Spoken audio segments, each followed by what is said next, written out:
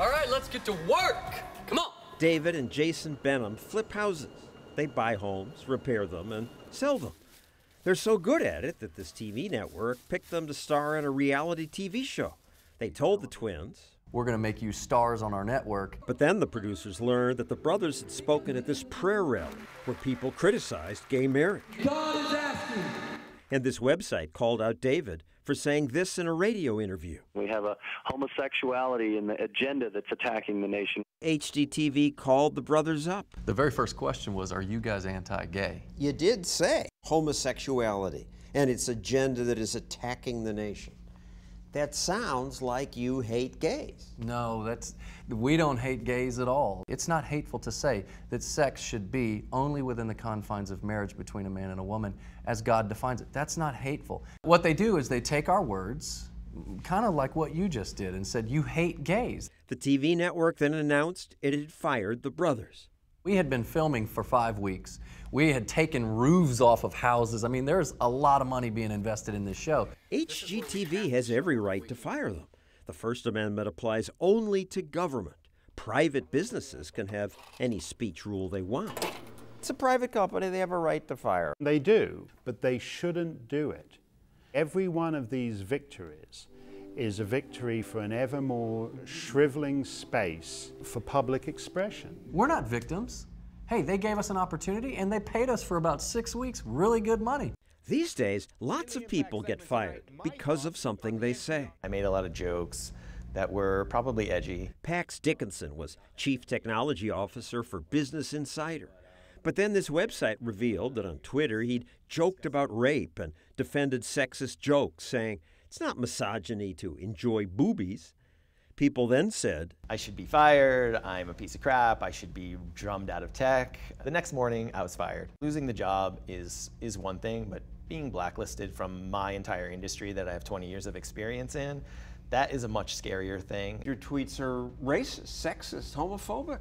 You should be fired. You're a disgusting person. They couldn't find anybody to say that I was ever sexist, professionally or personally. It was just words that got him fired.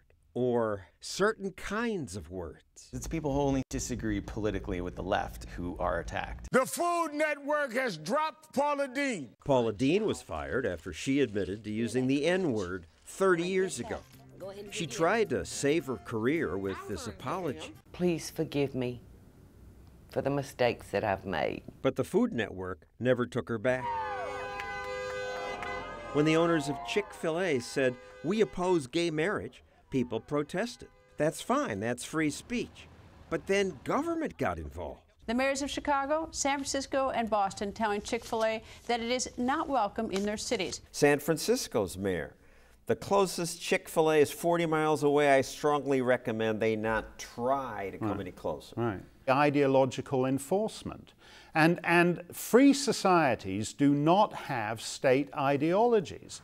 I would hope, but no new Chick-fil-A's have opened in Chicago, San Francisco, or Boston. These comets are time capsules from the early solar system. Leftists also attacked this physicist.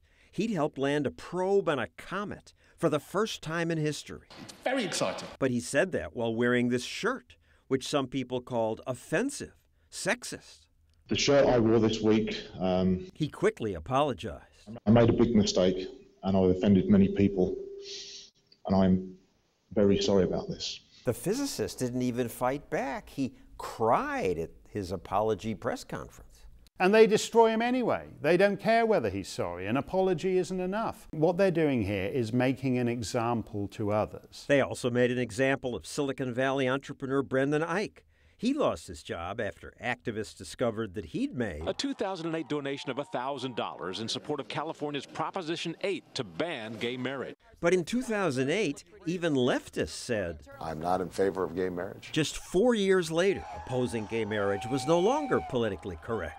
And activists discovered Eich's donation. The progressive Silicon Valley community lashed out, accusing him of homophobia and bigotry. Brendan Eich resigned. A year later, Eich still can't find work. He invented, one of the most popular programming languages that we use today and founded the Mozilla browser. His opinion was the popular opinion at that time in California, and he still lost his job for it. There's a vengefulness about this intolerance. Everyone knows Brandon Ike isn't an evil person. He just happens to have a different point of view. Why can't he say that? Maybe part of Ike's problem is that he didn't speak out, defend himself publicly.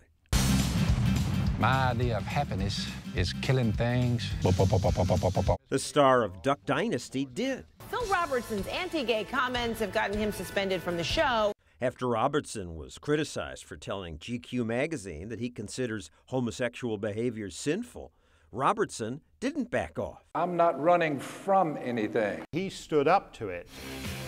The TV network ended his suspension. Hi folks, how you doing? Welcome to Chick-fil-A. How may I serve you? Chick-fil-A spoke out in defense of its owner's beliefs, and sales soared. The answer here is always to push back, I think, twice as hard. He never wants to get his hands dirty. The Benham brothers pushed back. A week after they lost their TV show, someone told them, guys, listen, one of your clients, SunTrust Bank, is actually going to be removing all of their business from you and your franchisees. I got genuinely nervous, like, oh boy, we're going to lose all of our business as a result of a smear campaign from Right Wing Watch. So we decided to take the story public. They told this website. Then Drudge reported that. And quickly, people started tweeting, SunTrust, this is so wrong. Within 8 hours, we received a phone call from SunTrust apologizing, giving all of our properties back. Brandon Ike won't speak. I'm sure he's afraid. Everybody can be safe and not speak about certain things, but we need to disagree. This is what makes America great. Just let your voice be known.